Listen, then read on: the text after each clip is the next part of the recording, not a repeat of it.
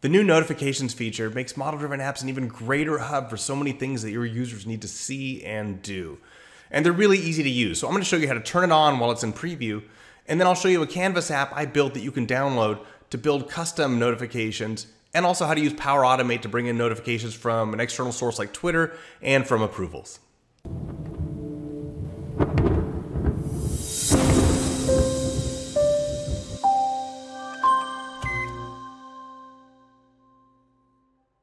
I'm using an environment that's in region Canada with the Wave 2 updates installed, and I've got the sample apps installed. And I'm going to be using this sample app for asset checkout as where we surface our notifications. But first we have to turn them on. And so here from the docs you can see the first thing it wants us to do is run this JavaScript to turn on a flag. And we need to set our app unique name. And we can get that app unique name from the solution file here. And so this app unique name is MSDYN asset checkout. And so I'm going to copy this code from the docs and update this app unique name with MSDYN asset checkout.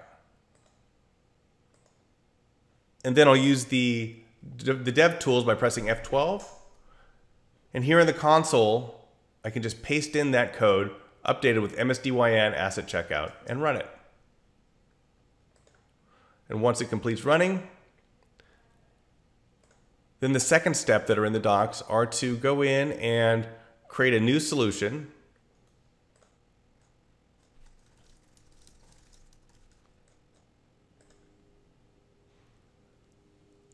And then we're going to add that model-driven app, so add existing, app, model-driven app, asset checkout. And then we'll publish all customizations. And once that's published, we should be able to come back to our model-driven app and refresh it. And we see the bell icon. So let's explore what we can do with notifications. So in the solution that I've linked in the description, I have a link to this Canvas app. I call it Notification-O-Matic. So this will give us an opportunity to explore some of the elements of notification. So we'll add in a title. This is important. And then we can add in a description for it as well. And you can see the preview forming over here. So we'll see how the notifications will go. We'll say, click below for more info. Do it fast. Now everything in here is markdown, so you have the ability to do some formatting too, right? So we'll do italics, we'll do more info, and then you can add some links too. So important link, click me, and then we'll just do a link to Microsoft. And you have different formats that can be then brought in, what the tab action is. And so we'll add that here. Now we've also got 5 built-in icons. You can add your own as custom icons, and I'll show those when I get working with Power Automate. And so we should get a notification that looks like this. So let's send that to our model-driven app. Now under the covers, what this is doing is it's just creating a record in a notifications table. And we'll look at that in a sec. So if I come back here to our model-driven app and we'll click the bell. And there's our notification, right? This is important. We've got the formatting and a link into Microsoft popping up in a new tab. Now under the covers, these are really simple to work with because what they do is they go into a notifications table, and as soon as something's created in that notifications table, it's going to pop up as a notification. So this managed table is right here, and you can see the different columns here are the ones that we've been dealing with. Right, so we've got the title, its priority, how it's timed, and also these will have an owner, and that'll indicate who that it goes out to. And so let's look at what I've done for Twitter here for Power Automate.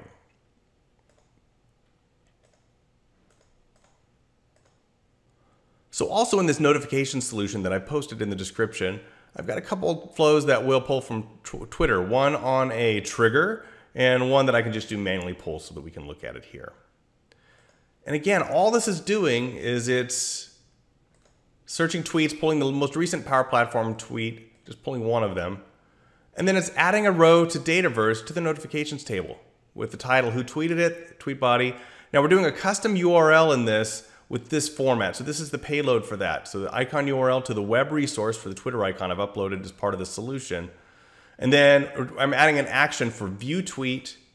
And then that is going to go to a URL, and I'm creating a Twitter URL with the username and the tweet ID. And so when I run this,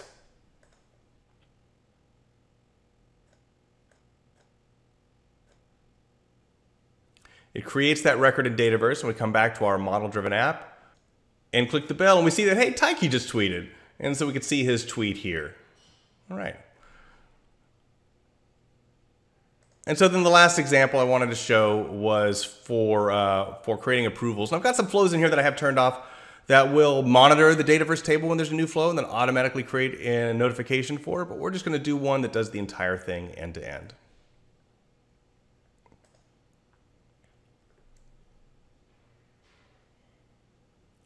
So this was going to create an approval. It's going to look up the approver's email so that it can create a notification specifically for them, right? Other people won't see that, just them. And then it will delete it when it's done. And so we can see here, we're taking the approval title, the details. I've got the response link, so I can have that be actionable directly from the notification. And then we're sending it to the Dataverse user here. So let's test this one out.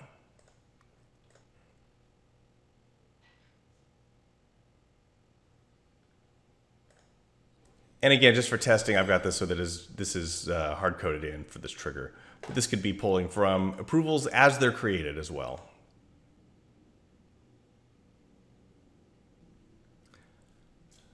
So now if we come back here and we'll click on the bell, and now we see we've got this new invoice approval with the approval logo. That's also a custom web resource that I've added. And we can click Take Action, takes us directly to the approval for this particular one. And we'll say approve